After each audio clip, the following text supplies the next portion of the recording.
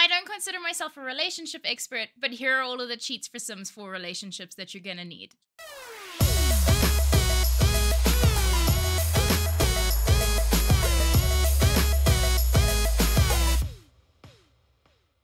Hey humans, how's it going? It's Shani today here, and welcome to a very long-awaited relationships video where I have everything that you could possibly need, from friendships to enemies to lovers to haters. Whatever the case is, I've got you covered, as well as pets. So let's jump into the video.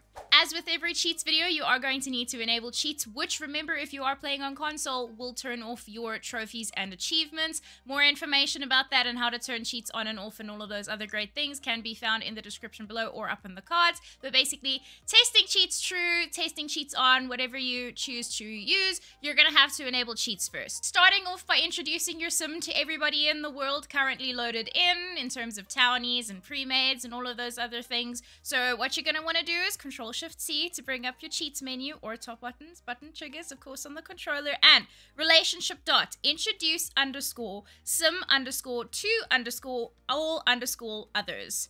Enter.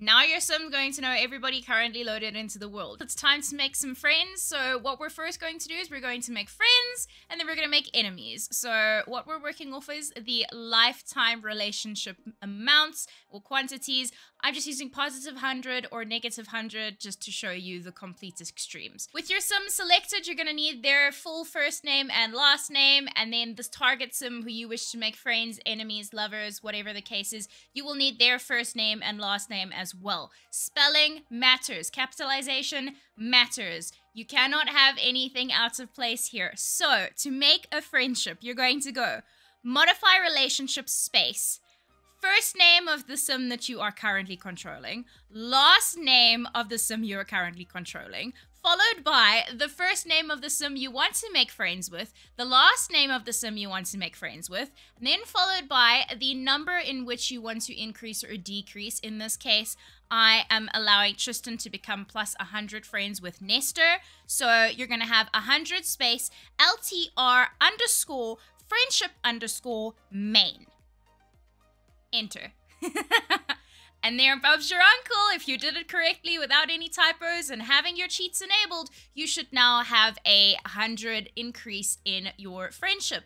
Congratulations, if only making friends in real life was this easy. Now you're going to do the exact opposite if you want to make Nestor and Elijah enemies. So what you're going to do then is you're going to go modify relationship, first name and last name of your current sim, first name and last name of your target sim, and then you're going to go negative 100 LTR underscore friendship underscore main. Enter, and now you're enemies. Congratulations. But now what about the romance, Shani? Well, very much the exact same thing. So if we want to make Elijah and Derek kind of have a cheeky little romance going on there, what you're going to do is you're going to go modify relationship space, first name of sim, last name of sim, etc., etc. Spelling is important here. And then you're going to go 100, and then you're going to say LTR underscore romance underscore main, and this should give you 100 points towards your romance score. To make a negative relationship, or like a breakup or a divorce relationship, what you're going to want to do is, I found I had to first add plus 10 to a positive relationship value.